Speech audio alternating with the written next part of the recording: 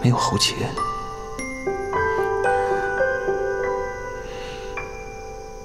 女人。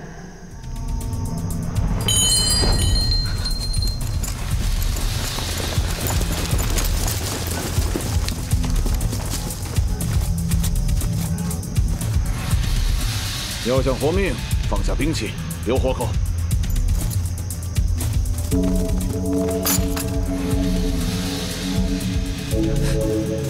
你找死啊！你在这待着，我回去搬救兵。机灵点啊，快点啊！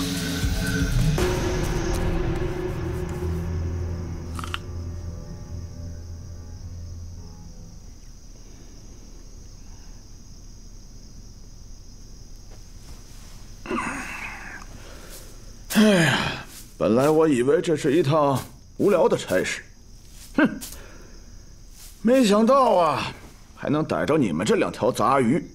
你们是怎么发现我们的行踪的？当然，我的兴趣远远不止这些。你们身上关于卫苍军队一切更多的消息，我都会一点一点从你们的嘴里抠出来。你这杂鱼！ 根本没资格和我这参领说话。哼！你说什么？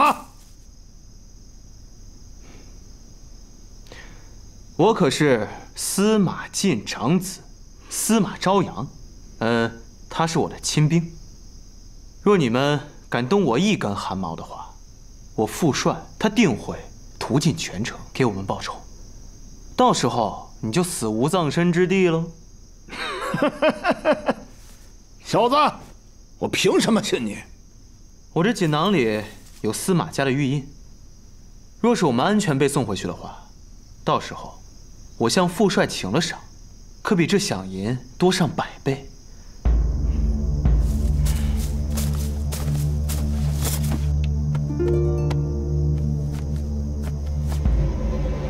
玉印就在里面，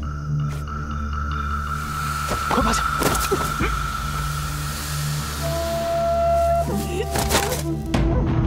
什么东西啊？那是迷药。哎，干什么？我头发里，你快看。你头发里有什么？救命的东西。发中剑。快拿出来啊！不是，我这手怎么拿呀？用嘴啊！快！别。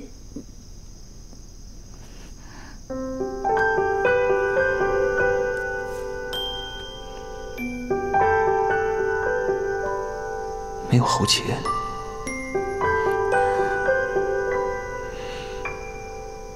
女人。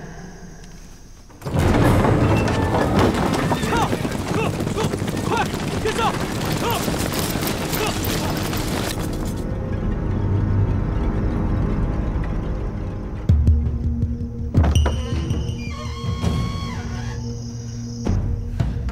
我们走吧。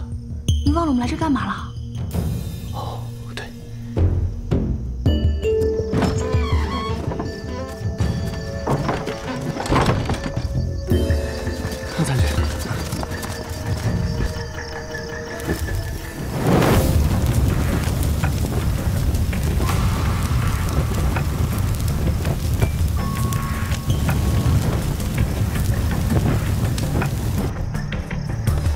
戒备，好像是参领和陈岩。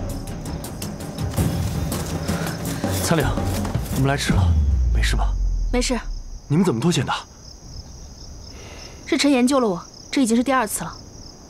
你小子干得漂亮！是多亏了参领，不仅全身而退，还烧了泾河粮草。此地不宜久留，我们先回营吧。行。